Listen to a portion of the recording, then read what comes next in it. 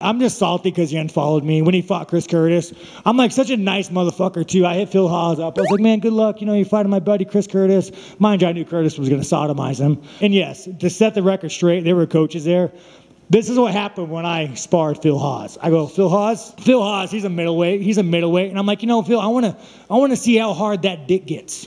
You know, like you're in the UFC, like let's fucking bang a little bit. Let's do the fucking man dance. Let's fuck a little bit. And Phil Hawes says,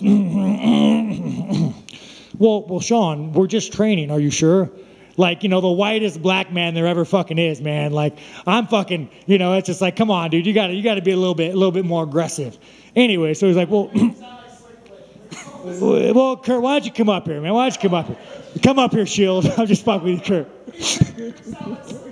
No, bro, you've heard Phil Hawes talk. That man is like, anyway, so he's like, well, Sean, we're just training. Are you sure you want to spar hard? And I go, no, Phil Hawes, I want to get my dick in that. Let's see what we're fucking doing. And after like one round, he's just fucking gassed, fucking quitting on me. And I said, well, Phil Hawes. And that's why when Kurt got that fight, I was like, Kurt, you're going to sodomize this man. Like, it's not even, don't even trip, bro. Go have a good time. Get that dick wet. Like, have a good time.